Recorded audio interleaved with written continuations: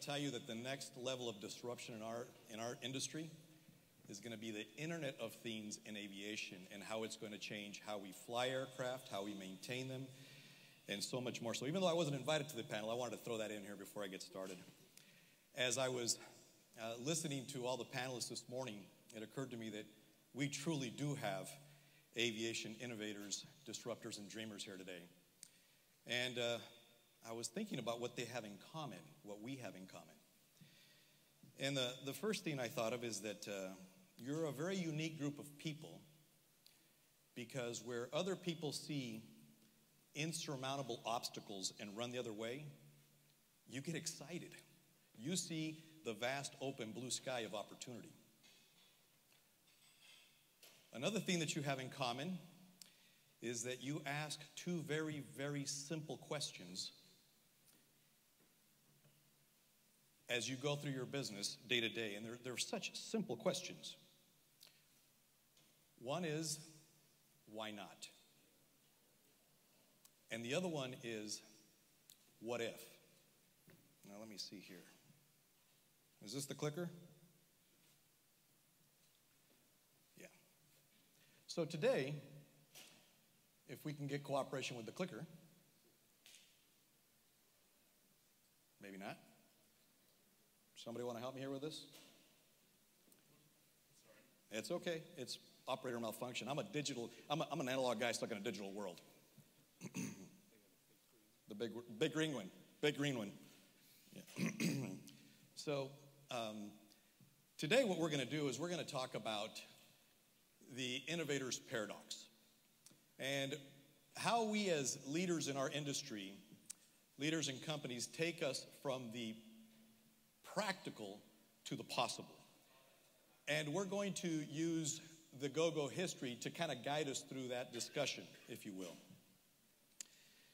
For those of you who may not be familiar with Gogo, we were founded 27 years ago on two main pillars: a dream and a vision, and an attitude.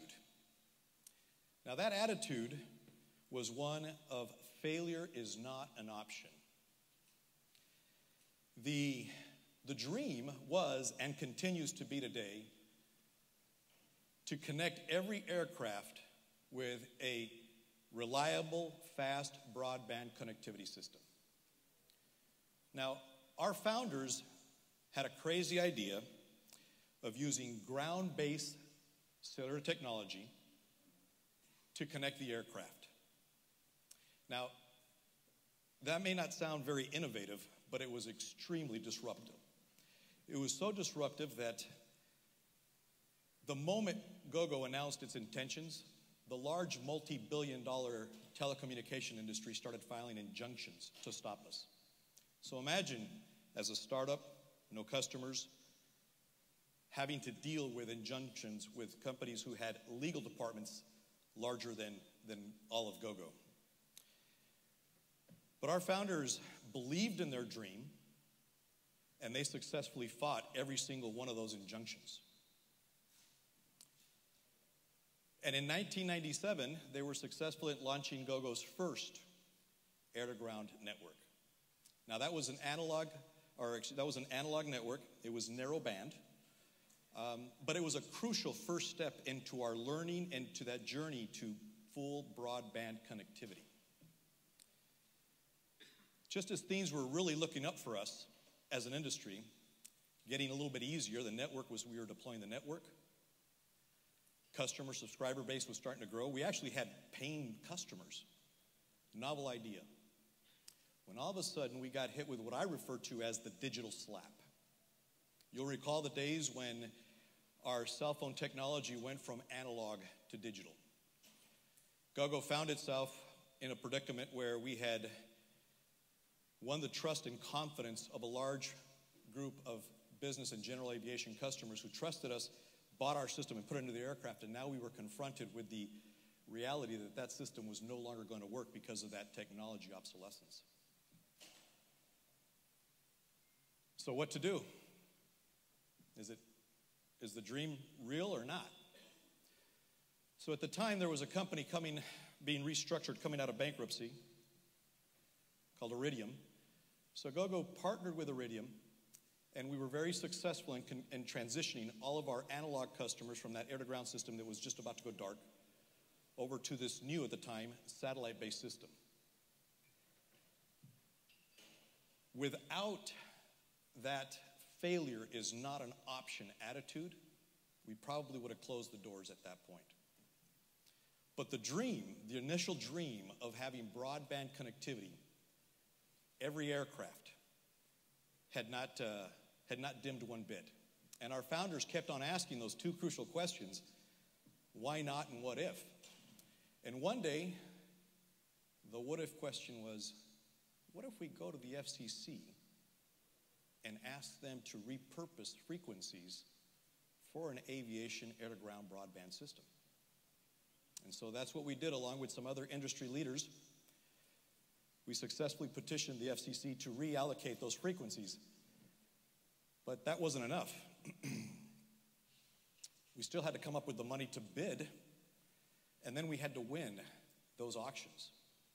And I'm happy to say that we did. And what was so interesting about it is that here you have this little startup who has convinced the FCC to repurpose those frequencies. Now,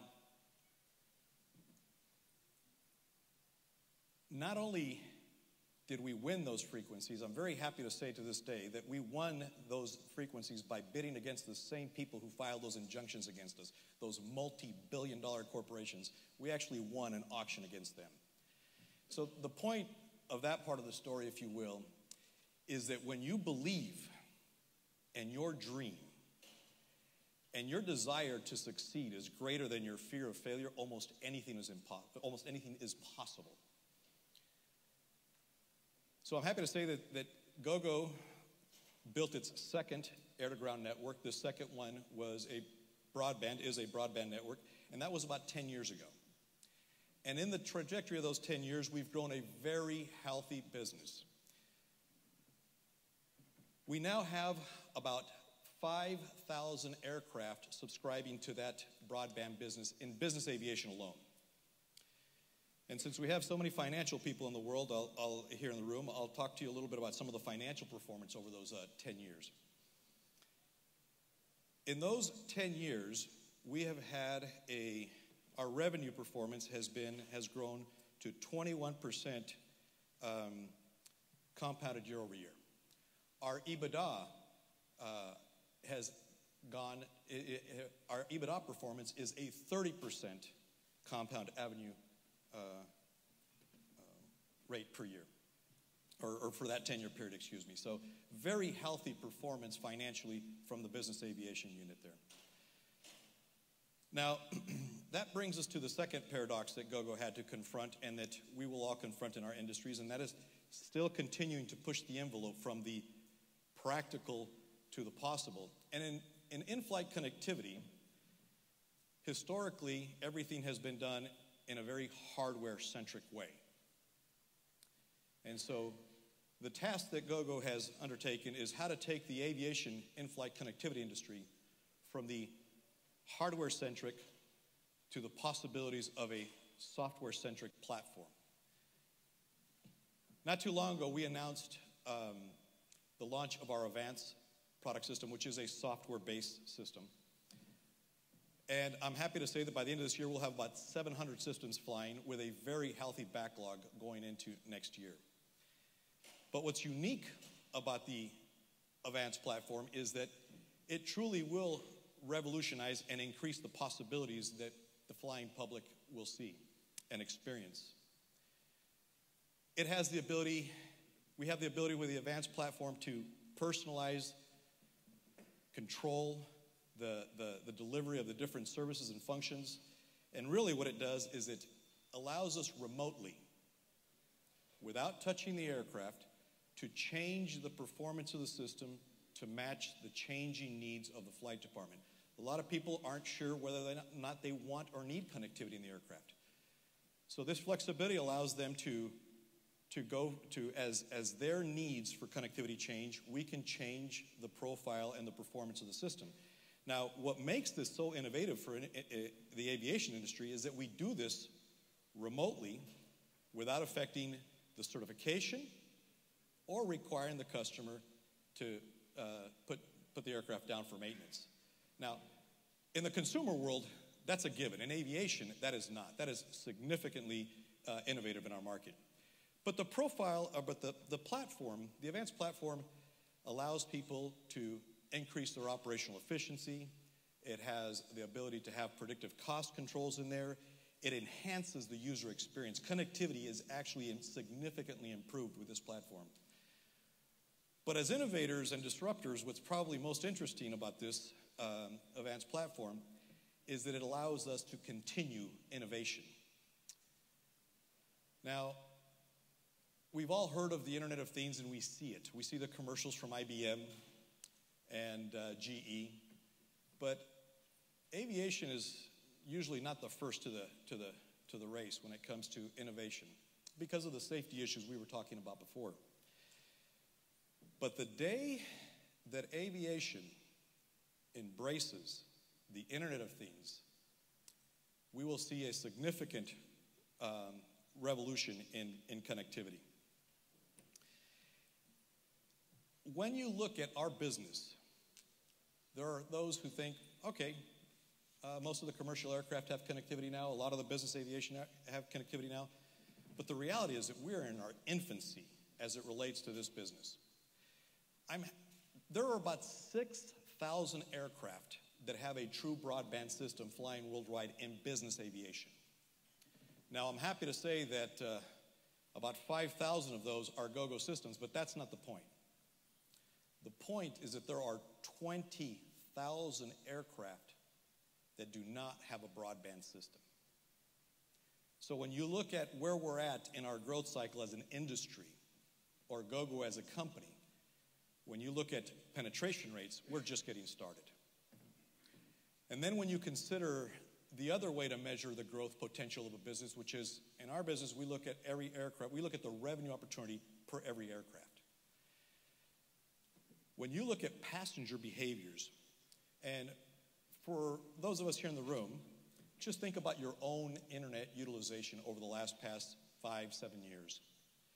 The reality is that the devices that we used 5 or 6 years ago are very different from the devices we use today.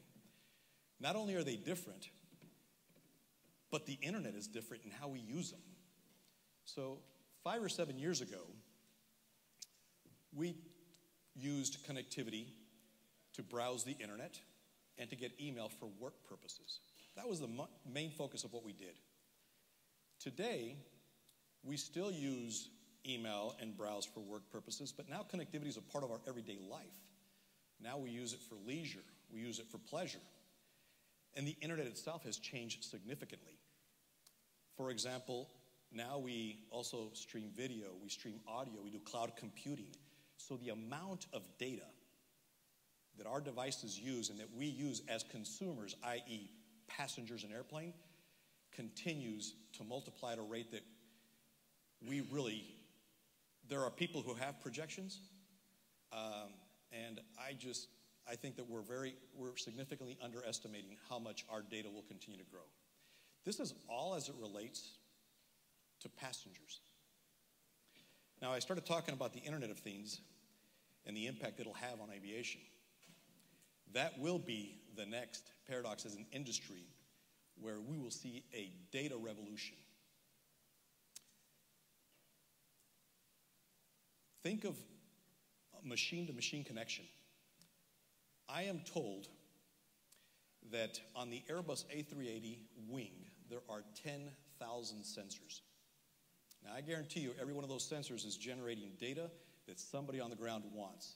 And why do they want it? Because connectivity and the innovation and the Internet of Things is going to change the way we do maintenance, from scheduled to on-demand. It's going to change so many different things in the way we operate the aircraft. All that AI discussion we had, coupled with connectivity. Connectivity will enable those systems on board our aircraft. But this 10,000 sensors is just on the wing. think about how many sensors there are on an engine and the overall aircraft.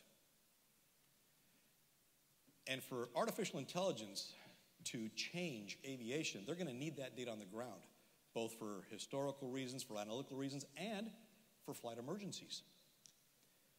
So when you look at the effect that the Internet of Things is going to have on connectivity and how enabling connectivity is to the aviation of things, it is truly revolutionary. Now, thus far we've talked about passenger utilization, which is real now. We all experience it. We've seen the growth in data consumption. We've discussed the Internet of Things. But for quite some time now, the flight support organizations have been adding connectivity to their applications, to their electronic flight bags, to not only enhance the services that they offer that increase the operational efficiency and safety and awareness, but they're also now introducing new features and functions that were not possible before. It is only through these shifts in technology and asking those why questions that we come up with new features and functions that were not possible under the practical world. One of those is what Gogo has done with the weather turbulence, or they're forecasting turbulence at this altitude, giving them the opportunity to change altitude to avoid that turbulence. This was a feature that was not possible prior to connectivity, prior to those software platforms that make things possible. We've only discussed the growth and the impact the in-flight connectivity will continue to have in our aviation business based on the technologies that exist today. Everything we just discussed is happening. It's happening very slow. It's happening at the aviation pace.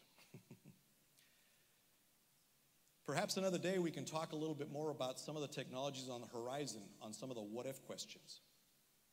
For example, we said that there are 20,000 aircraft out there that have not committed to a broadband solution. So by definition, that is what we refer to today as the addressable market. But what happens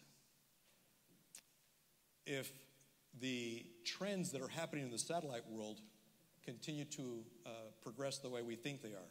Right now, the satellite world is getting ready to change from, they're now developing what they refer to as low Earth orbit satellites. That's a very significant change for us because it's going to make satellites smaller, lower orbit, and for aviation, that means that there'll be more capacity and the equipment on board the aircraft will be smaller.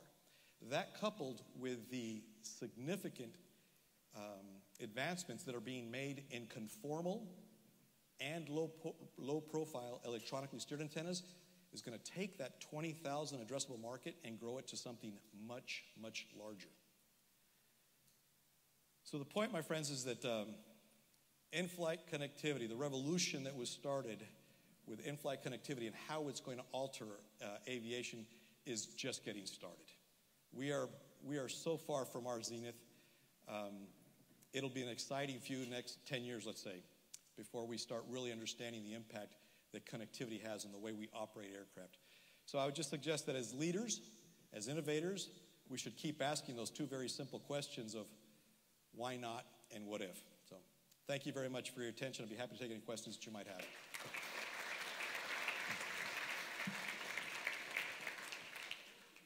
Do we have any old school questions? Yes, got one. Good morning. Excellent presentation. I'm actually surprised that aviation is not more up to speed with regards to data and connectivity. So I actually wanted to share some of the challenges which I have been seeing is there is a lot of understanding that data is critical and the data is actually the new currency. Yeah. But it's also not just about having the data, it's about making it actionable. And you can really take a decision, to your point, to manage, for example, maintenance, making it from reactive being proactive and predictable. Correct. So can you just share a little bit more comments with regards to how we can make this data more actionable? What have you seen and what are your suggestions? Absolutely. So I would say that Gogo started working with and having dialogue with very large OEMs of both equipment, avionics, engines, probably about 4 or 5 years ago is when we started having these dialogues. And really, Gogo is more of an enabler in that. Our systems, the reason for the advanced system is so that we can have, so that we can work with people like WSI or engine manufacturers, that we can get the data that they can in fact analyze and then do the predictive maintenance and so forth. So Gogo we see our role as enabling companies that have expertise in artificial intelligence and maintenance and aircraft manufacturers, and they will start to they will leverage connectivity and the platforms that we have put on those aircraft so that they can advance those. And that is going to, the reason it's going to be there is because it will actually save hundreds of millions of dollars in unnecessary maintenance. Most of you know that engines are removed from aircraft because of a calendar event or because a time event. There may be nothing wrong with that engine, but right now, because of our approach in aviation of being safety first, no matter what, they have to remove that engine and tear it all apart and inspect it. They do the same with the wings, the fittings, the actuators, the landing gear. So this data will allow us to really understand what is the life of that component. There is research being done on some of the harmonics looking at actuators and bushings, where with a sensor on one of those bushings, you can pick up and understand at what point that bushing is going out of tolerance. So it's things like that that we really don't think about. We think about connectivity as just getting your email. But how it's going to change our industry is very significant. Brilliant. Thank you very much, Sergio. Thank you very much. Thank you.